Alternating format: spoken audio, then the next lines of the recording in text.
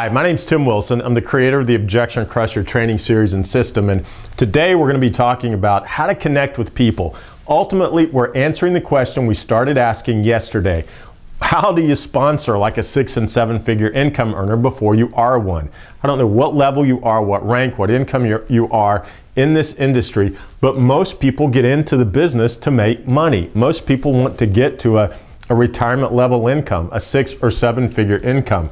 After we learn how to supplement our income, maybe after we learn how to bring our wife home, we're looking to get to a retirement income. And I know that most people in this business have had an opportunity to see the possibilities, see the potentials. And all I want you to do is understand that there are some things behind achieving this. There are legitimately some things that you can do, you can learn in order to get there quicker. That's what the Crusher course is all about. Not just handling objections that people have to the business, but handling internal objections that you may have to your own success. You know, learning what that $1 million mindset is, like we talked about yesterday. What do we have to do? We have to learn to engage beyond our emotions.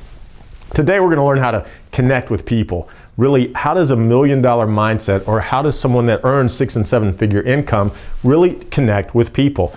And this is someone that's a leader, someone that's duplicatable. So let me walk through this with you. Again, I hope you've printed out the introductory course. We're going to be talking about the green part, if you will, in the course. I'm going to give you one element of the first session that's in the module 2 of dealing with people in the course itself. And I need to apologize to you because what I'm doing right now is completely wrong. From a marketing standpoint, from a marketing concept, I'm giving you way too much information. The information I should be giving you is probably, should be very simple and it should be very deep. I'm going extremely wide with the content. I'm giving you a little piece of information out of every one of the modules that are in the Objection Crusher course. So in doing that, just know I'm doing it wrong, okay? And forgive me, but this is information that I've seen have a huge impact on many people's lives. And so it's important for me to be able to give it to you because I think it will benefit you. It will help you do what you want to do. It'll help you achieve that 6- and 7-figure income. It will help you learn how to become a crusher. So the first thing, there's 4 things in connecting with people. The first one is a do. Now there's 2 do's and there's 2 things you must understand. The first one, always work to maintain and increase someone's self-esteem. How many times have you been in a room when someone came into the room and everybody in that room felt worse after that person left than before that person got there? Who wants to be around that guy? Nobody wants to be around that person. Why would we want to follow that person into a business? So our goal is, and this is not about giving people what they want, just, you know, giving in to everybody's whims and whimsies and all those types of things. It's not being controlled, but it's learning how to set a stage, how to set a proper stage for a relationship, how to engage with another human so that you're always in control of your environment, so that when people get around you, they feel better about who they are. Someone's self-esteem is how they emotionally feel about who they are. We have the ability to control that. A lot of times it's just by always making sure that we're doing things that will increase their self-esteem, not tear it down. This is extremely important when you're dealing with kids. You know, it's extremely important in any kind of business environment, in any kind of personal environment. So this is a great thing to think about as you go through the process of any relationship, of building a relationship with anybody. The second thing is something you need to understand. People operate from their perception of the truth, not the truth. This has caused more misunderstandings on a global scale, a governmental scale, and even a network marketing scale than about any other statement I could probably make right now. People operate from what they perceive to be the truth. See, my dad used to say that everybody's ignorant, it's just in different places. And that's so true. I'm ignorant about things I don't know about. There's just some things you don't know that you don't know. We think we do, and in this industry, because we've heard a myth, we've heard a misunderstanding, someone's talked to us about it before in the past, we have a perception, we have a preconceived idea. So when someone comes to us with a statement of truth, we filter that statement of truth, or we filter that fact, if you will, through a preconceived concept, a preconceived idea. And what's a concept? We learned that in the course, in the introductory course. A concept is a unit of knowledge. We use this knowledge that we think we've got to process whether or not this industry is a scam. We use this knowledge to process whether or not this industry is profitable for people, if people can really make money in this business. So that's what your prospects are doing. Your prospects are actually processing the information with everything they've got. And a lot of times the information they've got is just simply inaccurate. Once you get this, it's easier to understand that you need to maintain and increase someone's self-esteem. It's easier to do that because you don't take things as offensive. You're not as offended by things whenever people do object or whenever people do say, hey, that's a pyramid scheme. The next thing that we must maintain a positive and effective attitude. This is something you must do. Maintain a positive and effective attitude. Why is this important?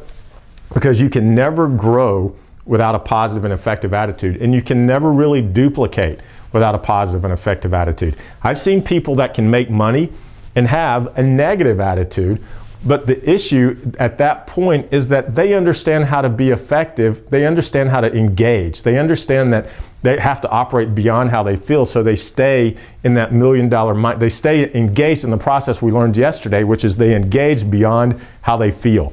So right now, you've got to see your attitude as not really an emotion. You've got to see your attitude, and this is a big mistake a lot of people make concerning their attitude. They see it as an emotion. Your attitude has nothing to do with your emotions. It's a decision. It's a mindset. It's like setting of the sail. It's something that we determine in advance. We can turn it. It's like a light switch almost to some degree. A great way to look at your attitude is as if it is a tool. How do you use your tool? Are you effective at using it, or are you ineffective? And ask yourself, is this, take it out, take your attitude, set it in front of you and say, and look at it, examine it and say, is this thing really producing what I want it to produce? What do I have to do to get my attitude to work correctly so that it puts money in my bank instead of taking money out of my bank? We never want our attitude to take money out of our bank. The last thing is something you must understand. You have to have a personal responsibility in any relationship, or you have a personal responsibility in any relationship you're in. And this is critical because your goal as a leader, as you become this 6- and 7-figure income, it's not so much about leading people to your dreams. It's about leading people in a way not that gets you what you want, but it's about learning to lead people in a way so that they're achieving their goals, so that they're achieving what they want, so that they're achieving their dreams. This is the magic of this industry. It gives us the ability to grow. It gives us the ability in an environment where we're motivated, we're financially rewarded if we learn this stuff, if we become a better leader, if we're better at taking responsibility in the relationship. Now, this doesn't mean that we do the work for people. This means that we understand that if we want to have a successful organization, we have some responsibility to that organization. Doesn't mean that we do what we have to do everything someone says. It doesn't mean that we're controlled. It means that we have a responsibility. Something else I want you to think about through this whole process is learning to play offense. Be that person that when they come into a room, everybody kind of has a sigh of relief. Everybody sort of calms down. You can walk into a tense situation and you can de-escalate that situation. That's something that somebody wants to have in a sponsor. That's something that somebody wants to feel. They want to feel that somebody has the ability to control a conversation. Not be controlling, but just to direct it where it needs to go. Calm, they're excited, they're energetic, but they're not overbearing. They're not putting people down. They've got a good attitude. They're responsible. They call people back when they say they're going to call people back. If you tell somebody, a prospect, hey, I'm going to call you back and see what you liked about this video I just sent you, and you say, I'm going to call you back tomorrow, you better call them back tomorrow. That's having a responsibility in the relationship. Tomorrow, we're going to talk about crushing the objection. I hope you follow me on Twitter. I'll give you something every single day, 2 or 3 things that'll encourage you, motivate you, a tip here, a tip there. Be a crusher, do the work. We'll see you tomorrow.